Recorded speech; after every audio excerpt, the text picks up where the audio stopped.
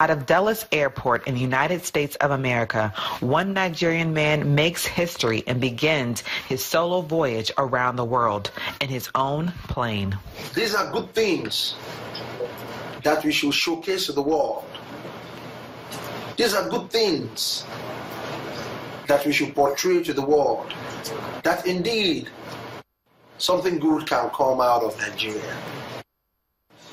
Enough of negative news. Let us celebrate good things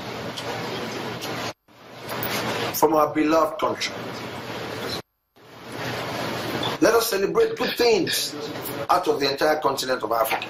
Journey around the world was a lifelong dream for Lola, and one that he's eternally grateful for. This dream has been very many years in the making, and like you rightfully said, Nigeria has great men. What Nigeria needs right now is an environment to showcase our greatness. Obviously, I'm highly honored, sir. I think the president of Nigeria will be proud of you today, sir. Thank you, sir. As Lola takes flight, so do the dreams of many other young people of African descent.